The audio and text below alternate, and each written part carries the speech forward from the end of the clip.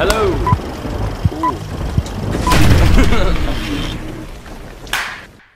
Hello, we are here at the base with Champion Up North. I'm here with William Child. Hello. You know, graphic designer, model builder and things like that. We're going to show you a little sneak peek of his stuff before we kind of get into it and ask him a few questions about how he does it and what inspires him.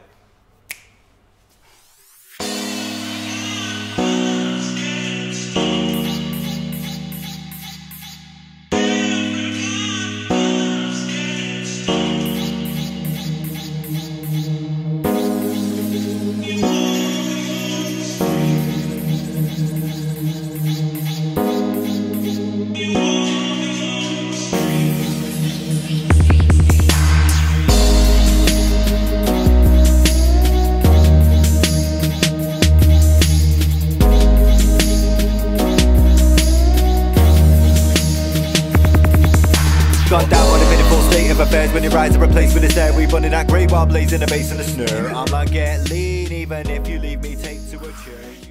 Okay, so we're back.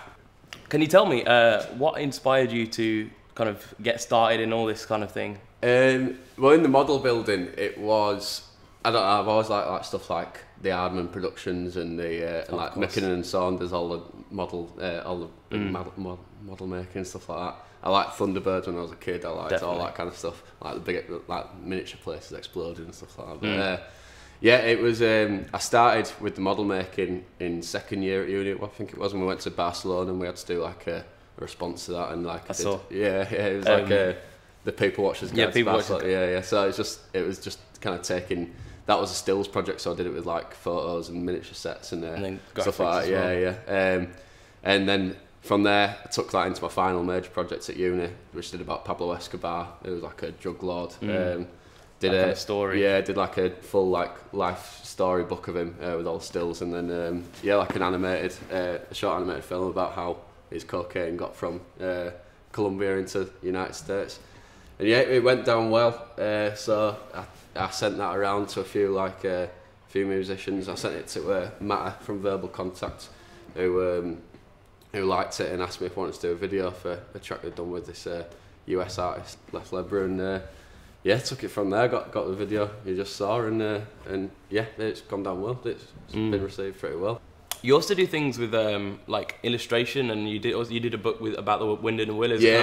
A bit more satirical version. Yeah. Like yeah, it's like a modernised version of the Wind in the Willows, because like I went through it. It was like a book I liked as a kid, and like the character of Toad is like he's out drink driving and stuff. Like this isn't like a kid's book even back then. He's like out drink driving and crashing cars and running away from police and stuff like that. So I just kind of modernised it and bought into the modern era and just kind of got everyone blew involved, everything up about it. Like just kind of exaggerated everything about the story. But yeah, I do quite a bit of illustration. I do.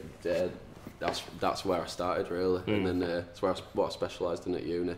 What do you enjoy the most? What's the kind of thing that gets? At the moment, it's the animation and like the model making and the scene making and stuff like that, and making the puppets and like trying to get character into the puppets. I think that's because it's new to me, but I do love the illustration as well. I love doing graphic design as well, but I think it's illustration and animation that at the moment I'm enjoying most, because it's just what you can play around with most really. You can do anything, you can make anything happen in an illustration. So yeah. Would you ever do like stop motion, or do you more like do puppets and things like that? That's what I'm wanting to do. Like I'm moving into like different types of animation. Yeah, plastic. I want to start playing with plasticine. I've got some like porcelain to make like porcelain dolls. I'm gonna do like wooden dolls. And yeah, like you say, like I want to start playing with amateurs and stuff and get like stop motion animation stuff that. It's hard work, like it takes a long time, especially like you're looking back to things like Aardman, and it took like how many years doing like one film. Yeah, exactly. Like that's the kind of stuff I love. Like I'd love to get into something like that, and hopefully one day work in an animation studio. But yeah, it's just keep going with it. Really, keep working all these different medium. What's it like moving between different genres of things? Like, you know, you did this like the kind of the drug film of, you know, about the cocaine industry, and then you did music videos. So how was it working with different artists from different places?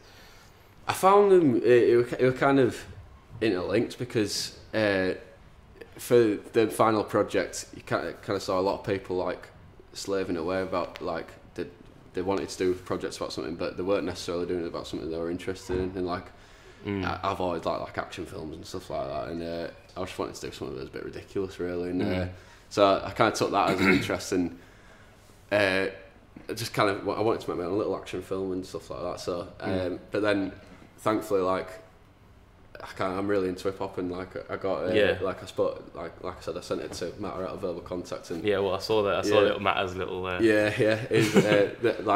kind of they're kind of liked what I liked. At the end of the day, it's just look more than anything, but. It just so happens that the things I like to make, it seems that a few people in like to the see. hip hop industry like us, really. Yeah, so I was wondering, have you taken your stuff to different galleries and different places to like show them? Yeah, well, the Escobar film got screened at the Up North Film Night in January, I think it was, and then I'm putting some. I'm speaking to Jamal Edwards of SBTV. Hopefully going to put the Escobar film out through that as well. I've sent him, like he's going to put a trailer up at some point for that. Because I don't feel like Matt have done that SBTV before. So it was lucky, but no, well, I just sent the Escobar film to him when I'd done it, and he liked it and said he wanted to put it out. But he's been brilliant, really. He's trying to put me in contact with all these people, and he's saying that he wants me to release work through like a series of work through a new channel that he's releasing through SBTV. So just like an animated version? Yeah, well, I'm hoping to do like a Grand Don't Come Free by the Streets. Oh yeah. Yeah, I'm hoping to do like a kind of an animated version of the full album, like 'cause it's like a concept album and it's like a story. So well, what kind of things? I know you said like in terms of film, what influenced you, but like in terms of like graphics and things like that, the illustration that comes through. What? Well, that definitely does, because like Ralph Steadman, who did he's done like have you ever seen the illustrations for what's it called now? Fear and Loathing in Las Vegas. And like he did like Animal Farm, and like they're all real creepy, kind of trippy illustrations. Like, and David Hughes as well. Like the way they like put so much character into the illustrations, like you can see that they've got feeling. Like they look so much like. At the same time, they look so much like the character, but they look nothing like. So like kind of real, but like realistic emotions without all that.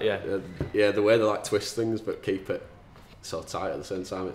That's what I want to do eventually. Like well, like I said, like I had a look at the stuff you did and like what's like on your site, and like it's really, really cool. I definitely liked, and you've got the full Winder Than Willer's book, like in the illustration thing. Well, I need to take photos of the actual book itself, because there's more spreads that are on. I know, man. I wanted literally when I was looking at it, I wanted to see loads more. Like it's something that really kind of interested me as well. I need to get it all. Get it out, get it published. Is what I'm thinking. I'll be sure to send it over to you. But I want to do more things like I've been. Like, do you know like the Grimm tales, you mean like Brothers Grimm kind of thing? Like I've been wanting to do like a modern, kind of like modern twisted versions of that, and like. Well, the originals are pretty twisted. Just like put like an adult spin on like kids' fairy tales and stuff like that, and like a kind of modern, just kind of a modernised version of it. Yeah, definitely. Well, do you think they have anything like that in terms of modern stories that you could? Do you know, like, or do you think they've already kind of toned that down for like modern audiences? Because like you watch, like I seem to remember when I were a kid, like, do you remember Jeopardy that was on TV when we were kids? Like that was twisted, that broke. I mean, it was scary as, but like Demon Head Master used to freak me out. Yeah, exactly. Like, and then not that I watch a lot of CBBC.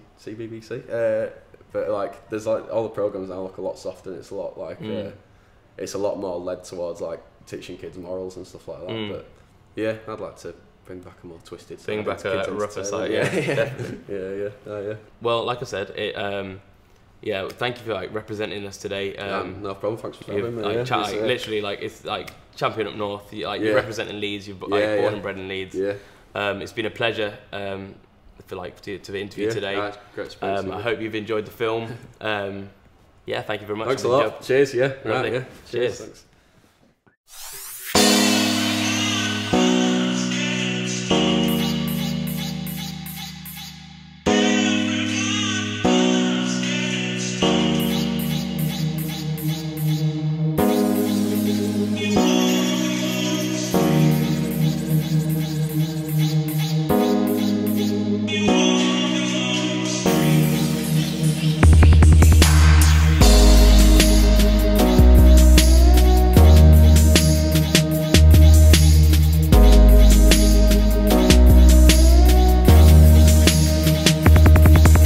gone down, what a pitiful state of affairs. When your eyes are replaced with a stare, we running that grey while blazing the bass and the snare. I'm like, get lean.